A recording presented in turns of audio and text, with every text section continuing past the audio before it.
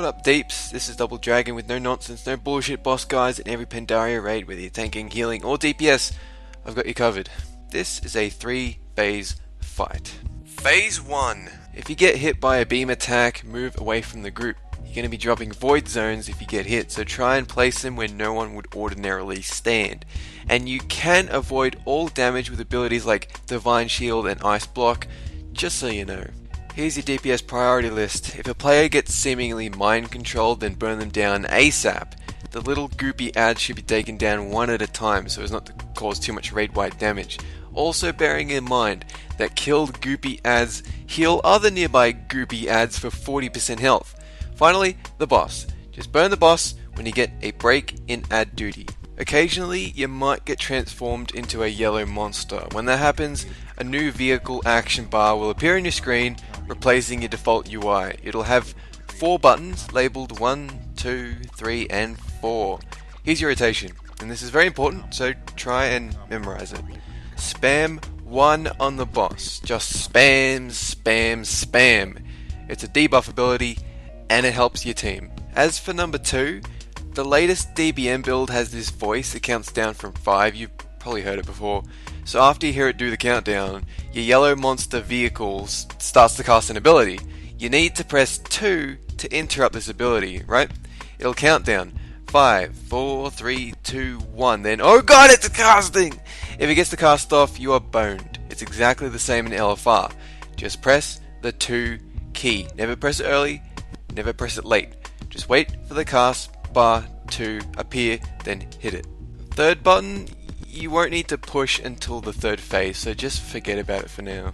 The 4th button will show up when you reach 20% health. It's imperative you hit this as soon as it appears.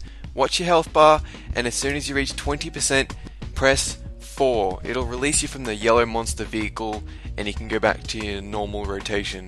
Phase 2. Again, you may get turned into a yellow monster vehicle, only this time, instead of spamming 1 on the boss, you'll be interrupting this big flamey dude with 1. Bearing in mind that your 1 ability has a cooldown of 6 seconds, so spamming it like you did before, not a good idea. Just save it, because you're going to need it to interrupt the Amber Explosion ability, which has a 2.5 second cast time. And don't mistake the big flamey dude's Amber Explosion for Stomp. Just wait for the words Amber Explosion and press 1. Ranged DPS should stand kind of distant from the big flamey dude when you're not in the vehicle, and all DPS should be on that same flamey dude.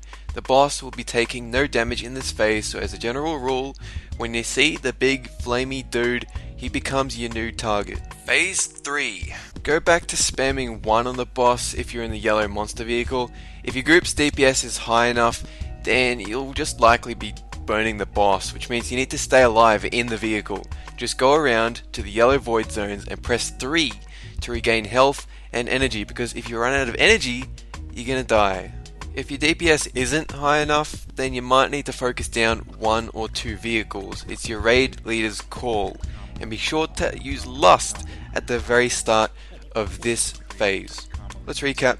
Phase 1, spam keys 1 and 4, interrupt with 2, kill the vehicle targets, then the little ads, and then the boss. Phase 2, interrupt the Amber Explosion with key 1, kill the big flamey dude. Phase 3, use key 3 if you need to live, and Lust. That's it. Click the annotation you see on screen for the boss you need to kill next. If you're a tank, click. If you're a DPS, click. If you're a healer, click.